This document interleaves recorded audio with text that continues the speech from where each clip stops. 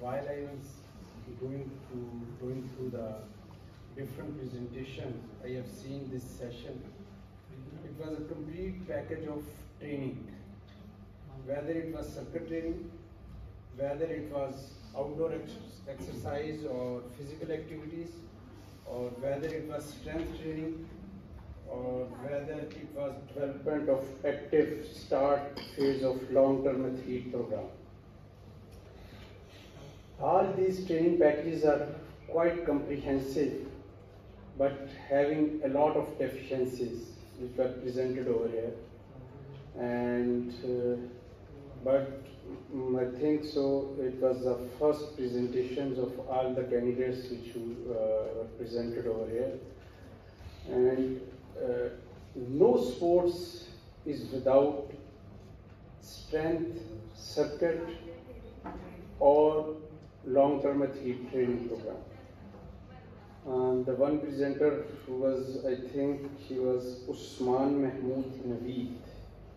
He has just discussed over the first phase of long-term athlete development program. At international levels, whenever we are going for long-term athlete development program, it means we start from his or her childhood up to the level of his end of career or professional life. And during whole this scenario, we develop that particular athlete, whether it's his or her academics, his professional life, his domestic life, or coaching life. So we have to take all the care about that particular athlete. So that is the long-term athlete development program. Similarly, one presenter, Mr. Shimshed, circuit training for VO2 maximum.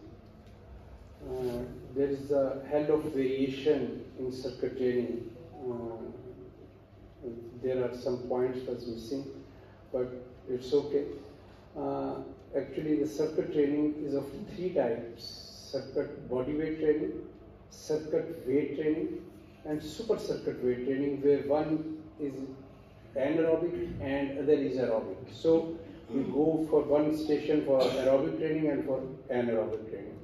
While he was going to checking the VO2 maximum or want to improve the VO2 maximum, then he must go for cardio type exercises like elliptical cross trainer, like jogging, like brisk walk, or like skipping.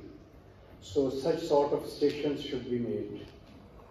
And similarly, I have seen another topic, that was the effect of strength training on static and dynamic balance, which is the most important part whether you are going to perform any sort of physical activity outdoor in sports, whether soccer, hockey, basketball, volleyball. You need the strength, and the strength is the major point of improvement in our sports performance. So whether it is balance, whether it is your speed, whether it is your coordination, whether it is your body composition, you need strength. The strength is then the main ingredient of your any sort of exercise. Similarly, another participant, Ms. Ulfat Bibi, effects of core training on speed and agility. Actually, core strength or core training is just the strength or training of our stabilizers. Whenever we go for any sort of exercise, there are four types of muscle involved: agonist, antagonist, assisters, and stabilizers. Stabilizers are actually the economical usage of power of our body during any sort of activity. And the core exercises or core stability exercises are useful for longer duration of sports, like was cricketer. They remain stand over ground for about 6 to 7 hours. They need the cuff rotator muscles and abdominal muscles and knee muscles. Specifically, while he was going for soccer player, then he should or she should try to emphasize on VMO, vastus medialis oblique, in knee training.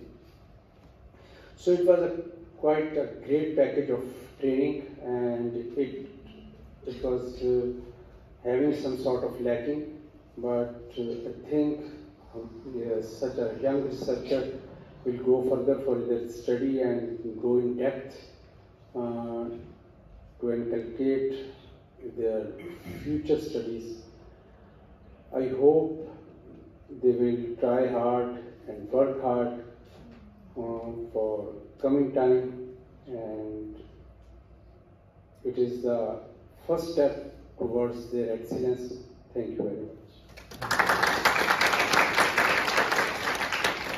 If you want to say something.